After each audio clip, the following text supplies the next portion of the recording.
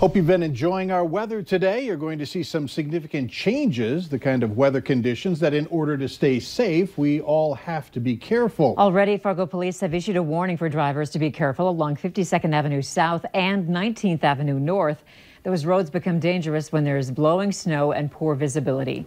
Hutch is here to bring us up to speed on what's going on currently, what's to come, and when. Hutch? Well, tonight we are very quiet here in the valley, but overnight snow is going to press out of Canada and out from the west as well. And we will have deteriorating conditions as the time we rise and shine. The winds will be gusting upwards of 40, maybe 50 miles per hour out of the north. That's going to cause blizzard conditions, whiteout conditions in places, 1 to 4 inches of snowfall. And throughout the day, the wind will gradually subside as we get into the late afternoon and evening hours. That means the blizzard-like impacts will be reduced late Wednesday, but the cold air moves in.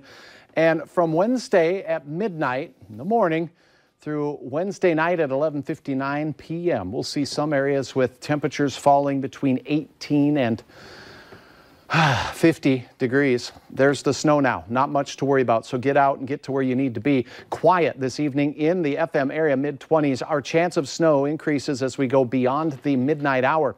In Grand Forks, it's after, say, 10 p.m. where the chance of snow will increase.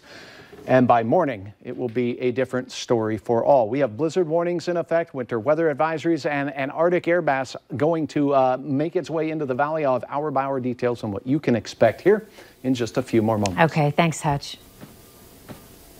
I didn't realize it was that bad. And knowing that things have not changed, I felt like somebody has to be a voice for the kids. A West Fargo daycare center is again under scrutiny after an unannounced inspection found issues. It comes less than 6 months after the center's license was suspended, then reopened under a new owner. Valley News Team's Joshua Pagero explains the problems. Teresa Bush says she spent a month and a half at Tinytown and initially didn't believe the daycare could turn it around. You'd be better off leaving your child with the kid next door. I mean, in all honesty. The previous owner, Tiffany Bashot, had her license revoked last August for several issues, including improper discipline and being short on staff. It forced her to close. The daycare reopened in November under her husband's name. Bush, who called our whistleblower hotline, says the problems still persist. I'm more fearful that something is going to happen. I mean, I'm fearful that somebody is going to get hurt.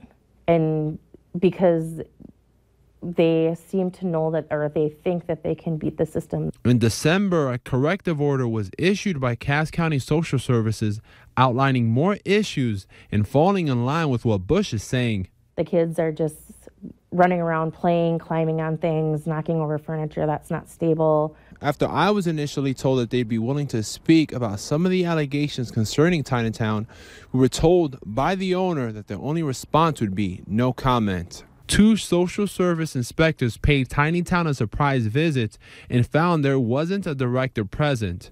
The owner, who later showed up, admitted that the current director has a full-time job elsewhere. There was no one else qualified to act as a supervisor. It's technically a free-for-all. You walk in, you punch in, you do what you want to do, and then you leave. Tinytown was given 20 days to fix the issue, which they agreed to do. In the meantime, they continue to operate. In West Fargo, Joshua Pagero, Valley News Live. Several other former employees tell us they have filed new complaints with Cass County Social Services regarding Tinytown. The agency says it cannot comment on the ongoing investigation. If you need help uncovering fraud and corruption in your community, call our whistleblower hotline and we'll do our best to get to the bottom of it. Call 237-6576 and leave your tip. A member of our investigative team will get on the case and go to work to expose the truth. A former UND professor had his social work license revoked today. Andrew Quinn agreed to have it revoked after being accused of using his position at UND to get involved in a romantic relationship with a student. Another agreement was reached on January 30th to place an employee of Grand Forks County Social Services on a year's probation over a social media post that contained disparaging comments. 4 other complaints were filed and heard today. However, the board went into executive session on those. Fargo police are asking for your help finding a suspect in an ongoing robbery investigation. On October 31st, officers responded to a robbery at Royal Liquors on Main Avenue. The suspect was wearing a white mask and a black hooded sweatshirt with a white logo on the front. The suspect stole an undisclosed amount of cash and brandished a firearm. If you have any information on who this person is or the incident, call the Fargo Police tip line, 241-5777. You can also text a tip to 730-8888. 3 people are behind bars after a high-speed chase. Dakota Paulson, Manuel Reyes, and Candace Kelsey are all facing multiple charges, including fleeing police and possession of drugs. It happened just before midnight in Moorhead along 8th Street and I-94. Investigators say the chase reached speeds of at least 80 miles per hour. The 3 were eventually stopped in Fargo. One man is in jail after stealing a car and later trying to run from police. The same stolen car was involved in a pursuit earlier. Authorities waited for the driver, 18-year-old Abdi Ali, to park before trying to take him into custody. They say Ali rammed several police cars and then took off running before he was arrested. He's being held on multiple charges. The owner of a Fargo restaurant has been sentenced for employing undocumented immigrants. Jose Ramon Gutierrez, who owns Mango's restaurant, was sentenced to 2 years of probation.